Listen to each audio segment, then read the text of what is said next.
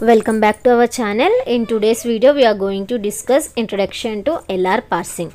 Here LR parsers are bottom up parsers. Bottom up parsing means it starts from the leaf nodes of a tree and works in upward direction till it reaches to the root node. That means here we'll be having root node and these are the child nodes. Okay, so bottom up parser means the scan starts from leaf nodes and ends at the root node. That means this is the bottom up parsing. Okay, and here LR parsers are non-recursive shift reduce bottom up parsers. LR parsers are also known as LR of K parsers. Okay, here LR of K means first L represents left to right scanning of an input stream. Okay, and R represents construction of rightmost derivation in reverse. Okay, and here K represent number of look aheads needed for decision. This is the LR of K. Okay, and here we have 4 types of LR parsers. Okay, what those 4 parsers we will see. Okay, here types of LR parsers. So LR parsers are divided into 4 types. Okay, least powerful to most powerful parsers. Here least powerful to most powerful means LR of 0 parser, SLR of 1, LALR of 1 and CLR of 1. Okay, here LR of 0 means here L represents, already we have discussed, left to right scan. Okay, and R represents rightmost derivation in reverse. Here 0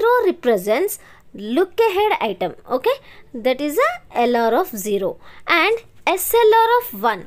SLR of 1 means simple LR. Okay, SLR means simple LR. LALR of 1 means look ahead LR. Okay, I have already said what is LR. Okay, and CLR of 1 means canonical LR. Okay, these are the 4 types of LR parsers that are least powerful to most powerful. Okay, next we are going to discuss structure of LR parser. Here in structure of LR parser we have input buffer, stack, LR parser and LR parsing table. We have already discussed the types of parsers that are LR parser, SLR parser, CLR parser and LALR parser. So here in all these parsers, stack, input buffer and LR parsers are same, but the only difference is parsing table. Okay, in all these parsers the only difference is LR parsing table.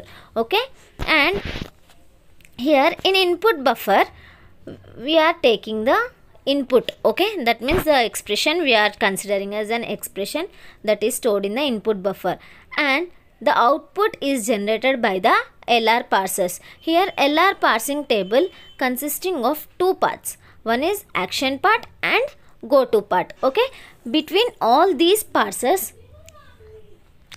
in this all these 4 parsers the only difference is LR parsing table. Okay, here we can see it consists of input buffer.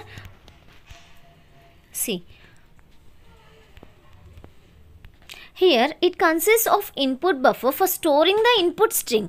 Okay, and a stack for storing the grammar symbols and output and a parsing table comprised of 2 parts, namely action part and go to part. Okay, section to construct LR and SLR of 1 table we use canonical collection of LR of 0 items. Okay, for LR of 0 and SLR of 1 we use canonical collection of LR of 0 items, and for LALR of 1 and CLR of 1 we use canonical collection of LR of 1 items. Okay, see, first So least powerful to most powerful, right? So first least powerful parsers uses canonical collection of LR of 0 items, and most powerful, which are LALR of 1 and CLR of 1, those uses canonical collection of LR of 1 items.